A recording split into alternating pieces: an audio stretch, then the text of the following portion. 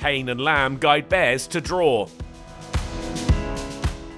Warwickshire pair Sam Hayne and Matt Lamb put on a dominant and defiant display to all but dash Northamptonshire's hopes of victory at Edgbaston.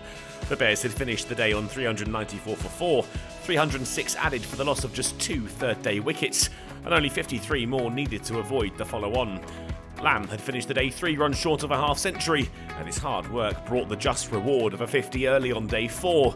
The single that got him there also took the hosts beyond 400. Hayne already had 100 in his back pocket, but was already looking for more, and went to a 150 when he pushed Kelly into the offside. A deserved reward, his side now almost certain to avoid defeat. He'd be the man to take away the chance of the follow-on down the wicket to Kerrigan. The ball dispatched over his head, and with it went Northamptonshire's faint hopes of forcing the win. They had a bit of freedom now, not quite out of the woods yet, but the pair were full of confidence. Up to 450 before the break, and their stand was now worth 150. When they reached lunch, Warwickshire were now just 144 behind, and Lamb was 2 away from 3 figures.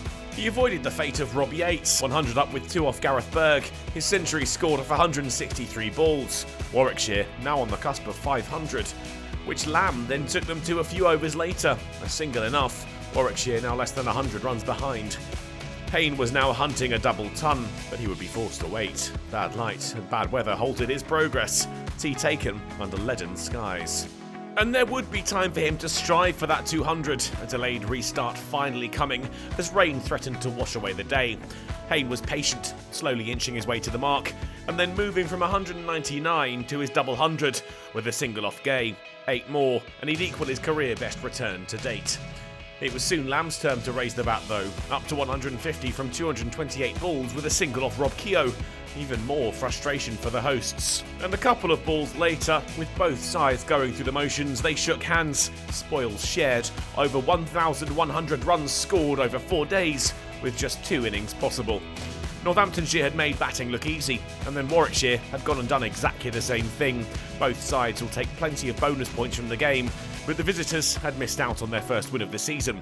They'll hope that comes next week against the only other winless side in Division 1, Kent, back at the county ground in Northampton, while Warwickshire head to clean slate Headingley to take on Yorkshire.